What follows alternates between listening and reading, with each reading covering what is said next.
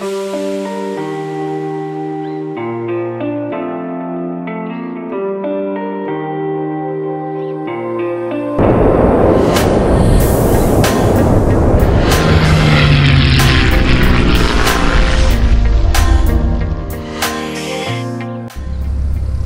folks, welcome back to the channel. Well, today I have a surprise.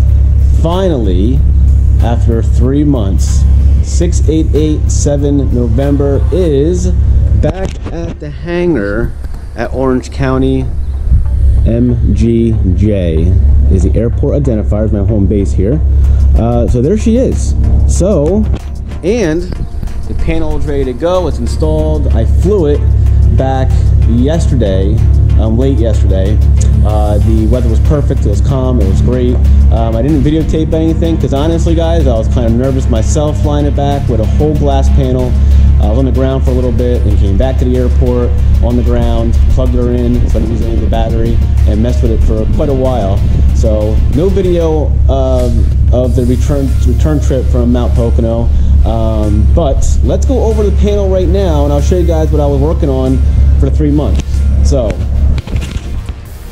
here is 6887 November. We all know this airplane. So I'm going to do is I'm going to plug in, make sure I got the positives and the negatives. I didn't want to blow the whole plane up already. I just got it back and I'm going to plug it in. This way, when I start up the panel, it will not, when I start up the panel, it will not drain the battery. So let's hop in. It's good to have her back, that's for sure. And I'm still getting used to everything. So again, another reason why I did not fly it back on video. So much to learn. I still got things to go over. I still have to program some things. Let's throw these down there. But here is the panel. Hopefully there's no glare from the outside. There's me in the glare of that. But there is the panel. We'll zoom over. So SkyView HDX. You have the IFD 540, SL30, and you have the COM, of course. Hard keys, track, the barometer, and the altimeter. And this is going to where the autopilot's going to be. So that's going to be where the autopilot's going to go for the hard keys. So let me scoot it back over here. And matter of fact, with you guys, I'm going to take off the little plastic piece here. Oops. Off. Look at that. Now I'm really in trouble. So let's take this one off. All right, now it's broken in. So there is the panel. There's a backup from Avidyne. Sorry, from Dynon. I'll pull that off. Okay, there we have it. So I move my seat up because I gotta move my seat up.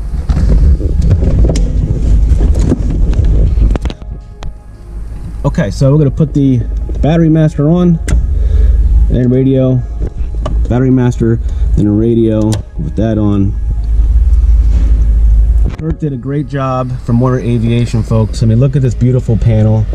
You would think you're in 2020 Mooney instead of a 1968 Mooney M20C Ranger. They did a great job. They built basically all this from scratch. So the only thing I do have to do, these seats, in my Mooney compared to my buddy's Mooney, you guys know Pat, he has a 1969 Mooney Ranger. His seats are a little bit higher because he has the same kind of height panel when I fly with him. And so I lost probably about this much or so, maybe this much or so of space. And with this on here, it's kind of until it breaks in a little bit. This is all new.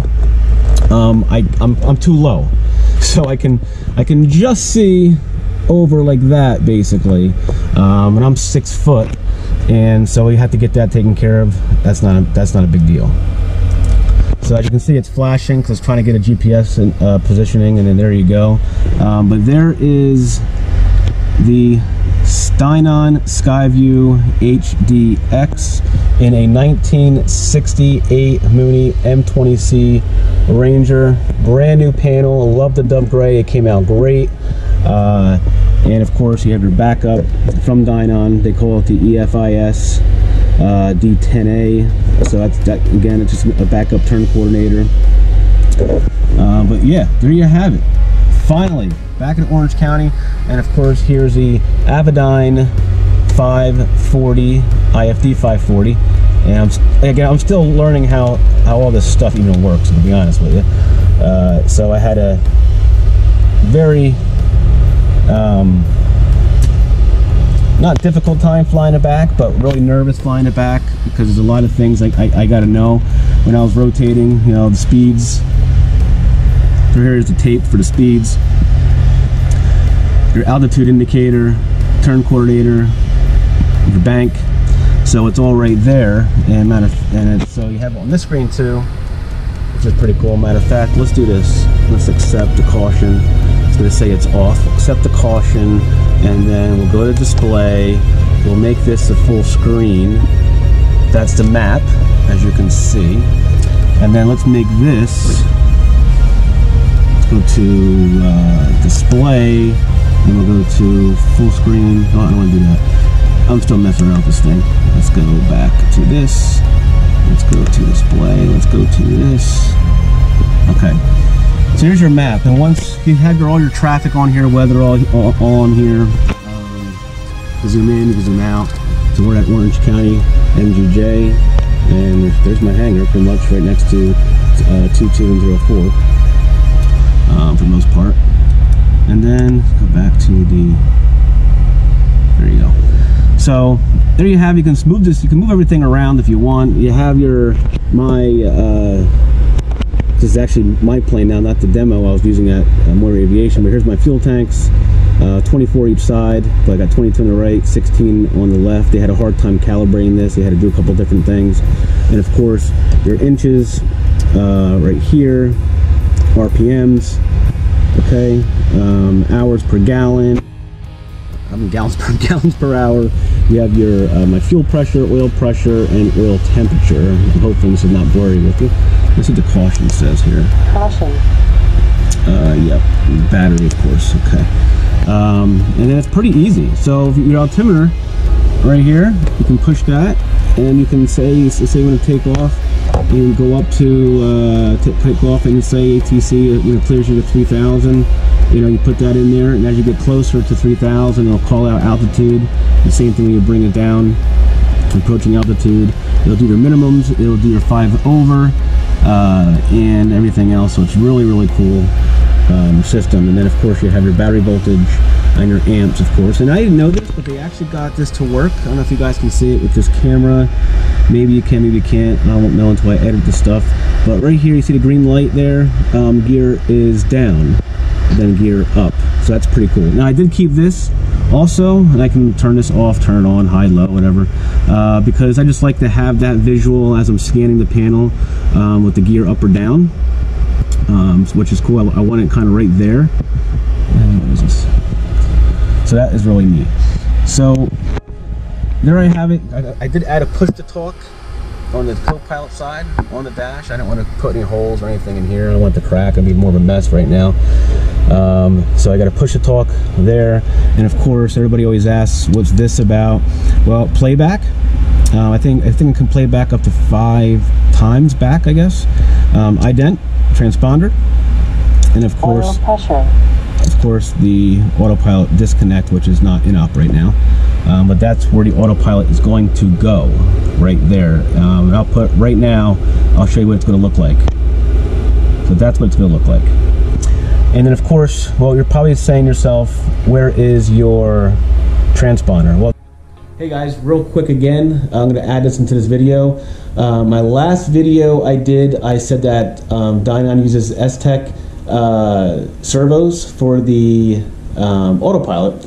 That is incorrect information. I apologize. It was miscommunication on my end, so I apologize. Dynon does their own autopilot and makes their own servos, so it's 100% Dynon, made in the US, of course.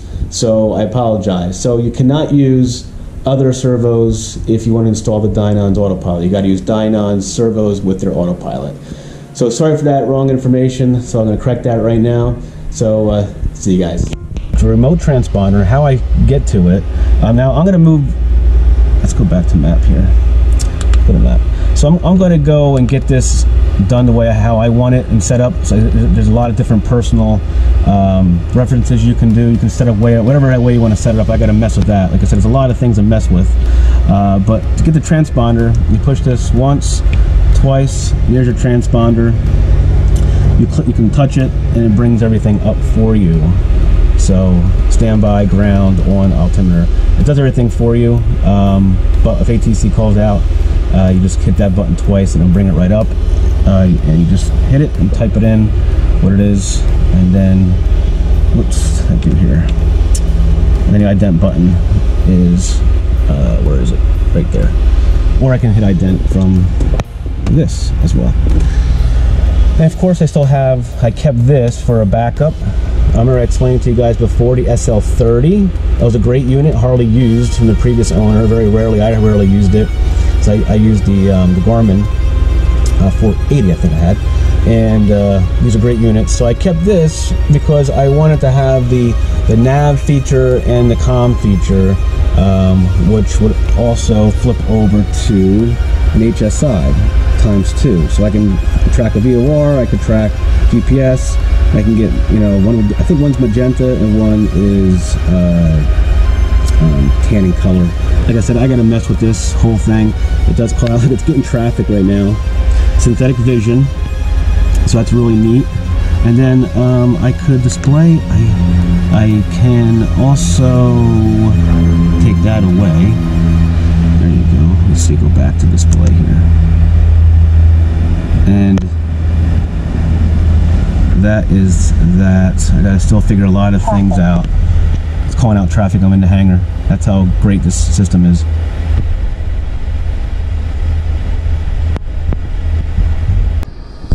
Okay, so one more thing I'm going to show you quickly. It's a short video.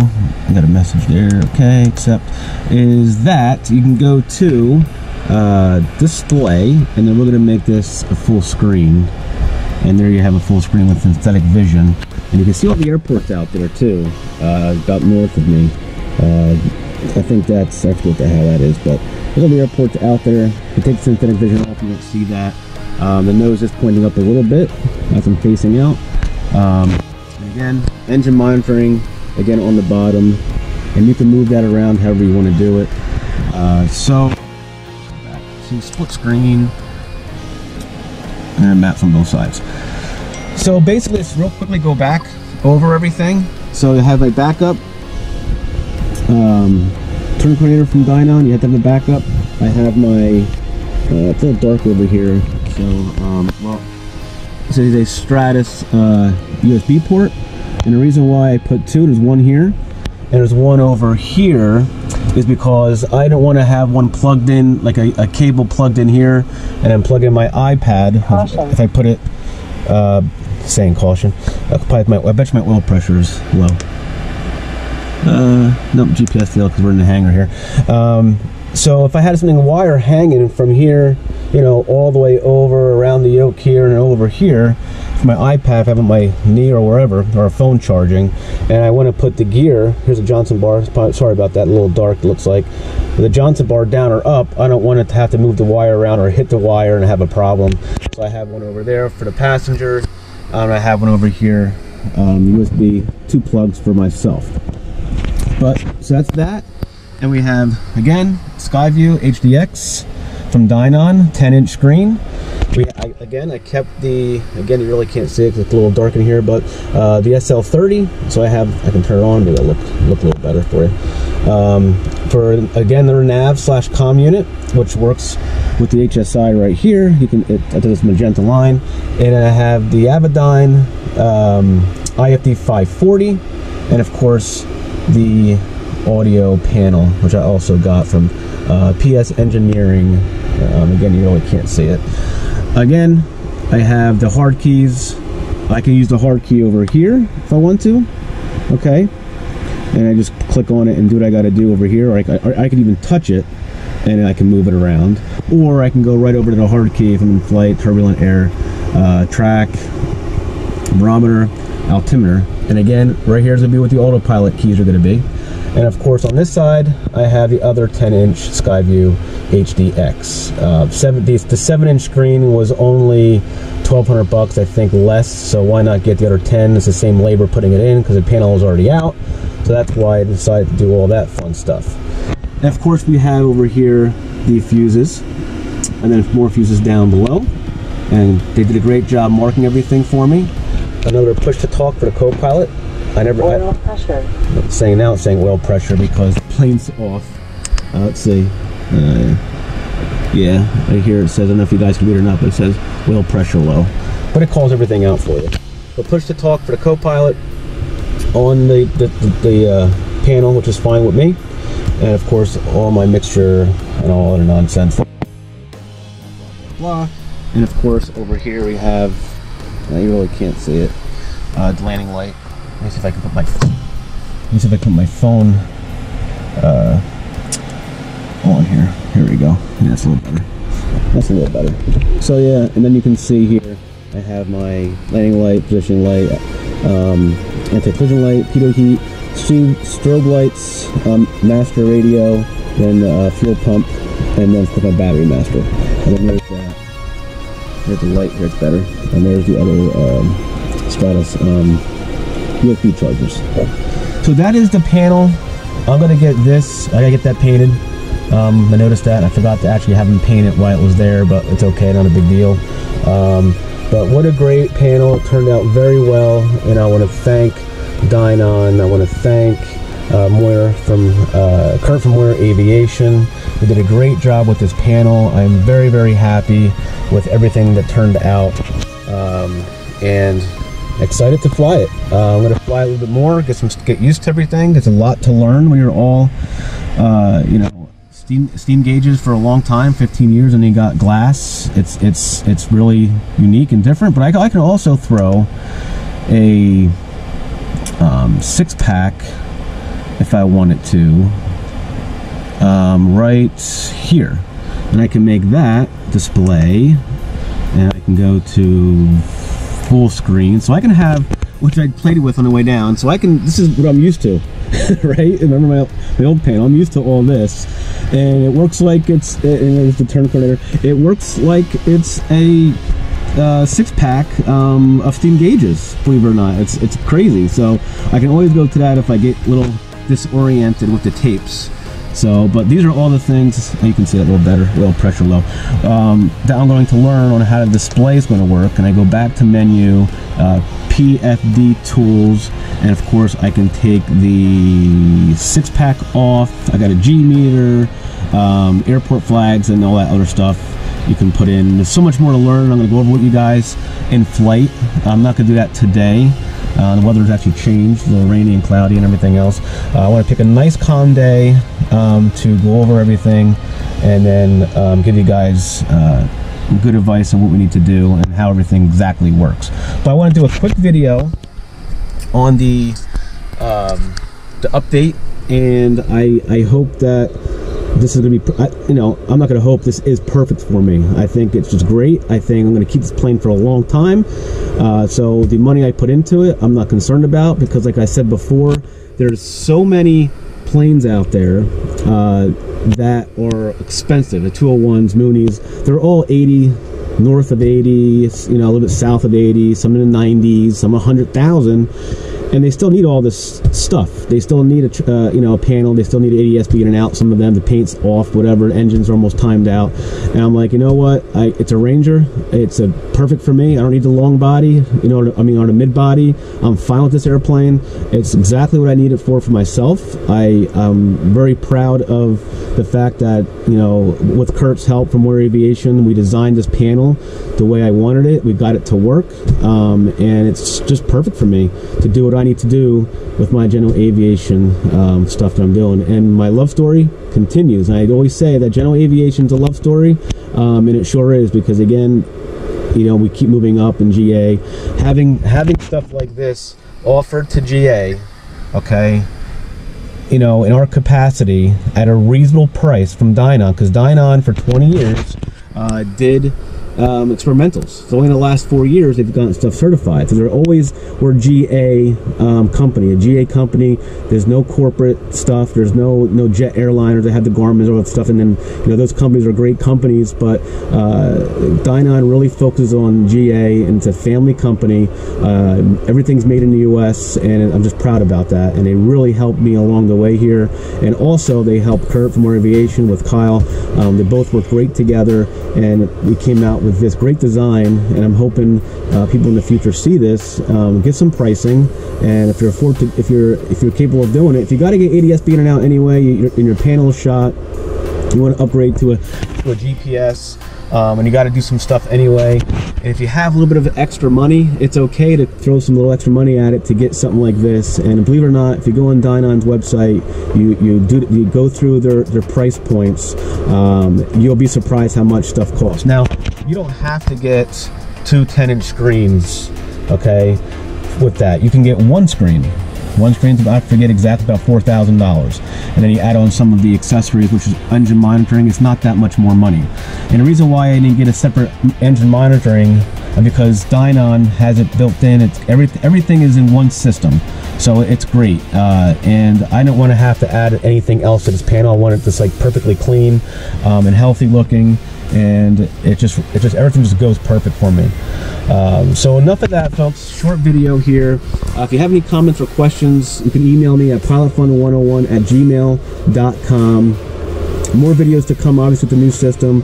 Again, I'm sorry if I didn't put it on. I didn't record on the way back from More Aviation because it was new to me. I want to concentrate on the radio, because the radio is new to me, on all that stuff, and how to fly with the screen. So I took my time. I didn't want to have the pressure of having things on video with that. But more to come. Also, you can email me again. Like I said, I'm on Facebook at PilotFun101. Over 15,500, I believe now, followers on Facebook. Thank you so much for that support, and thank you for the support in the emails again. Really appreciate those great comments you guys were emailing me. And you can also drop any questions or any comments below on the YouTube video. So, if you like what I'm doing, folks, consider subscribing to my channel. That makes me, my mojo keeps going. It makes me able to, it's worth me at that point, keep doing the videos, because it feels like I'm giving you guys information that you guys deserve to have, that I didn't have that opportunity. I would love to share my experience and my aviation love story with you folks, so you guys can make a decision based on my experiences. So, guys, like always, folks, fly safe, be safe, and I'll see you guys next time in the air with the SkyView from Dynon.